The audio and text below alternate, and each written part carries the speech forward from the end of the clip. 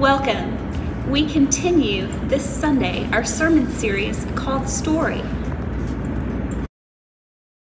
I don't know about you, but we love a good cup of tea and different kinds of sodas as well, but love getting to sit down and talk and to listen to each other. And this week, Melissa's going to be preaching and leading us deeper into hearing your story.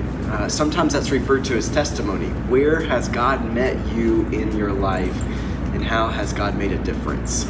She'll be preaching out of 1 John chapter 5. We encourage you to go ahead and read it and to prepare for Sunday. And we hope to learn your stories. You'll hear a special invitation this week as well. See you Sunday.